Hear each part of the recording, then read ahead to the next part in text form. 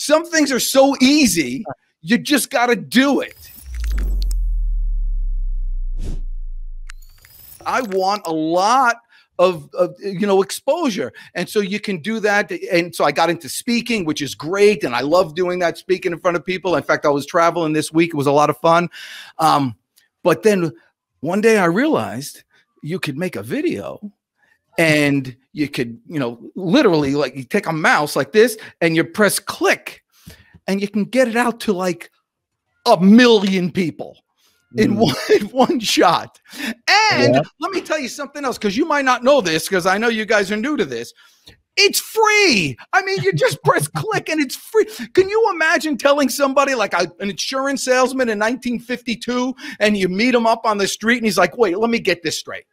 You mean you could, press a few buttons and put a video and give your pitch and send documents back and forth and do all that and reach 1 million people, and it's free? And you're not doing it? So why I got into it, I didn't want to feel like an idiot. The whole life, I'd feel like such an idiot if I met that guy. It's like, this is my biggest fear. You've heard an apple a day keeps the doctor away.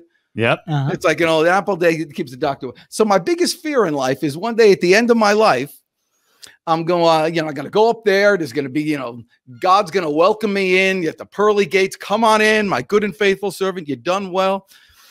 But you would have had 10 more years if you just ate an apple a day. I mean, what's wrong with you, you idiot? So I'm thinking, some things are so easy, you just got to do it, and this is one of those things that is so easy.